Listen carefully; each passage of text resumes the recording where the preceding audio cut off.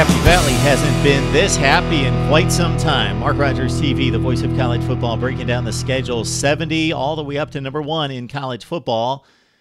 Then when we get done with this series, we will preview and predict the entire season team by team. Looking at the Penn State schedule, it's got its tough spots, of course. They play in the brutal Big Ten Eastern Division and have to deal with Ohio State, Michigan, and Michigan State. The Nittany Lions do get the Buckeyes at home on September 29th, Sparty at home as well 2 weeks later after a bye week in between Ohio State and Michigan State. That's key.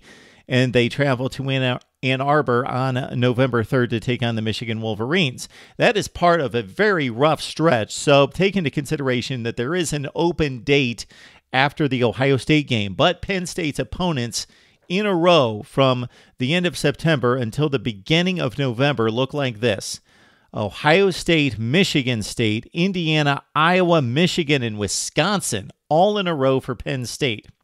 The non-conference schedule is not daunting, to say the least.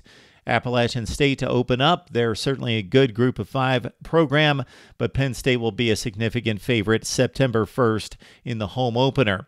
Then they go to Pitt. They are taking on the Panthers for a 3rd straight year. Penn State lost that game against Pitt at Heinz Field 2 years ago, 42-39. Last season's game was a big Penn State win at home. They've got to go back to Pittsburgh to take on the Panthers on September 8th, about the 50th rated team in the country.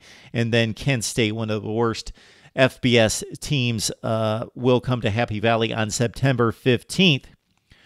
Who does Penn State play in the other division in the Big Ten? Well, they've got Wisconsin, as we mentioned, at home November 10th. So they play by far the best team on paper in the Big Ten Western Division. They also have Iowa and Illinois, so they play the worst and the best in Iowa, most likely the second best team in the Big Ten Western Division. So pretty tough, difficult Big Ten slate for Penn State. It's weighed down by the light out-of-conference slate against Appalachian State, Pitt, and Kent State. It all adds up to the 6th most difficult schedule in the Big Ten.